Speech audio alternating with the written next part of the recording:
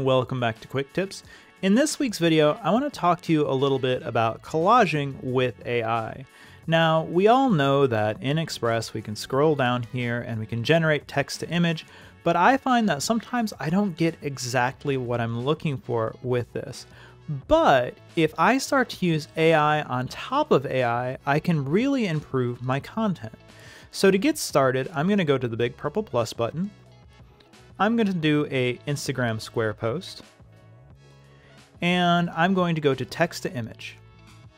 For this, I'll generate a square, and I'm going to say college student holding books and hit generate. I'm going to use this photo right here and then blow it up to fit in my space.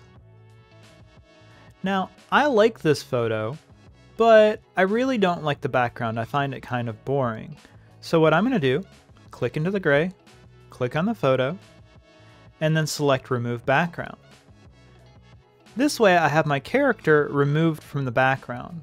Now what I'm going to do is go back over here to media, text to image, square, and this time I'm going to generate a college library and hit generate. And here you can see that we've gotten a college library with a student in it, so let's try something else. Let's try empty college library. There we go, now we have an image that we can use as a backdrop for our piece.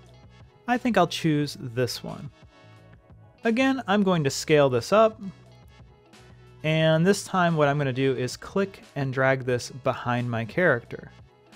Now with that, what I could very easily do is grab my character here, maybe resize the character, move him down a little bit so I have plenty of space if I wanted to put text or graphics over here. I can continue to modify this, and this is what I like about separating this out and starting to collage with it. Additionally, if I wanted to do something more with this, I could start to animate it. So with my character selected, if I scroll down, I can choose animation, and I can make my character pop in, fade in, rise up, something like that, and start to create a look of a more animated piece that I couldn't have done with a single AI image. And now we can see that my character's drifting in, and I have a much more interesting piece just by collaging with a little bit of AI right here in Adobe Express. Well, that's it for this week. Hope to see you again next week for another quick